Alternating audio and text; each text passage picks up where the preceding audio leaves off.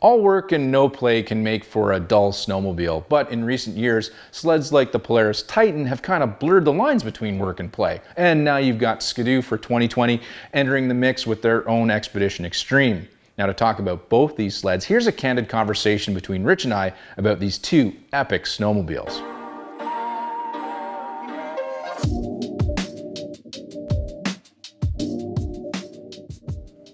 All right, so here we go with the comparison between the Polaris Titan and the Ski-Doo Expedition Extreme.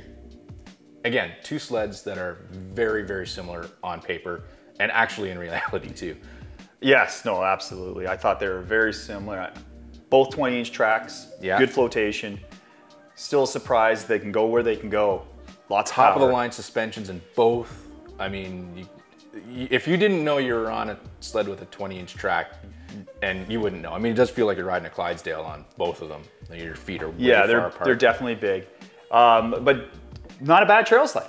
Like, no. we went riding with one all year round last year, the Titan. I've had a Titan last few years. Yeah. And I mean, they run 72, 75 miles an hour, topped out. Yeah, a little bit more maybe. But all the gear that you could put on the back was incredible. Oh, you can run down, the thing weighed 1,000 pounds going down the trail at 75 miles an hour. You could have used a better brake, I think.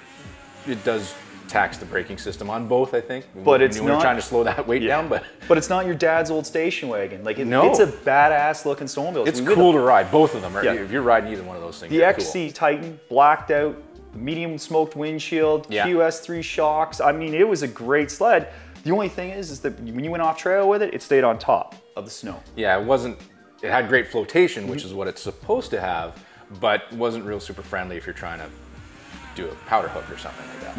No. Now, the Expedition Extreme is that same, I mean, it's very Titan-esque.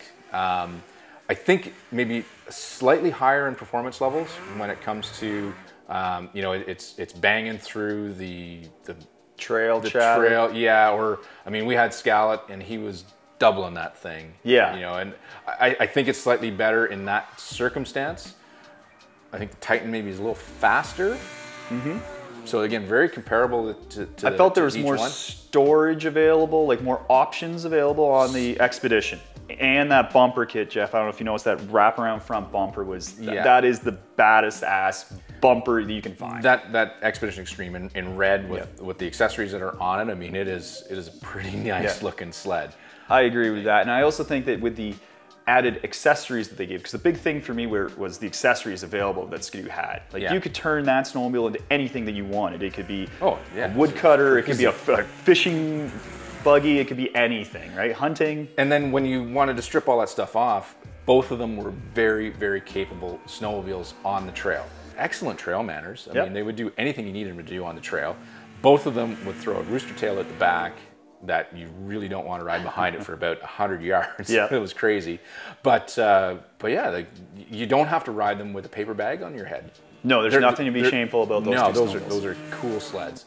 And super capable if you wanted to do, I think if you had like a big overnight tour, 3 or 4 destinations, and we did that with the Titan on a number of occasions.